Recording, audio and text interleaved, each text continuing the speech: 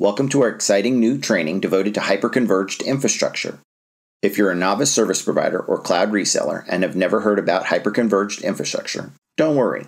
This video is exactly right for you. We'll start with simple concepts and gradually proceed to more complex and sophisticated topic. So let's get started. IT infrastructure refers to the composite hardware, software, network resources, and services required for the existence, operation, and management of IT environments of a managed service provider. It allows managed service providers to deliver IT solutions and services to their partners and end customers. Typically, a standard IT infrastructure consists of the following components: hardware, servers, workstations, data centers, and other equipment. Software, enterprise resource planning systems, customer relationship management systems, and productivity applications, and so on. Network, internet connectivity, switches, routers, firewalls, and security. Human resources, developers and network and system administrators who manage hardware, software, and network components of the IT infrastructure. Many service providers are still using so-called best-of-breed approach. It means they pick and choose the most suitable solutions for their servers, compute, data storage, network, and server virtualization. Each solution might come from a different vendor and have its own separate management tools.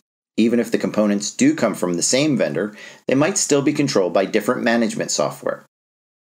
An overall infrastructure management solution might be placed on top, with some degree of integration between the management tools for storage, compute, and so on. This traditional approach to IT infrastructure has both advantages and drawbacks. It can provide a high degree of flexibility and customization, but at a cost. Moreover, there are direct costs for all the specialized hardware and software elements. Finally, administrative costs can also be high, given the fact that many separate elements have to be managed all at once. Those limitations of traditional IT infrastructure are addressed by the converged and hyper-converged infrastructures. The most common approach to building the converged infrastructure is the building block approach. It implies that there is a fully configured system that includes servers, storage, networking, and virtualization software. This fully configured system represents a single building block, which can be installed on a server rack. It can be easily expanded by adding additional building blocks. However, each component in such a fully configured system is still a discrete component and can be used for its intended purpose. The server can be separated and used as a server, just as the storage can be separated and used as functional storage. There are two main limitations of the converged infrastructure. First, the components such as servers, storage, networking, and virtualization usually come from different vendors. As a result, if some components go down and have some compatibility issues, it's hardly possible to resolve those issues quickly, since there is no single point of support. Second, the individual components comprising the fully configured system are designed and configured for specific purposes. As a result, it's hardly possible to scale out or scale up such kind of a system. The hyper-converged infrastructure resembles the converged infrastructure, but takes the convergence a step further. In particular, the hyper-converged infrastructure is software-defined. It means that the compute, storage, and network are abstracted away from the physical hardware. As a result, it is possible to add nodes, systems, virtual machines, storage, and other components without having any awareness of the underlying physical hardware. In contrast to the converged infrastructure, the hyper-converged infrastructure implies that all the individual components come from the same vendor. Thus, if some hardware components go down or software components need to be updated to address security threats, it is easy to resolve those issues quickly, since there is one single point of support. Moreover, it is easy to scale out or scale up such kind of a system. Acronis Cyber Infrastructure represents a new generation of hyper-converged infrastructure targeted at both managed service providers and end customers. It is a scale-out, cost-efficient, and multi-purpose cyber protection solution that combines universal storage and high-performance virtualization.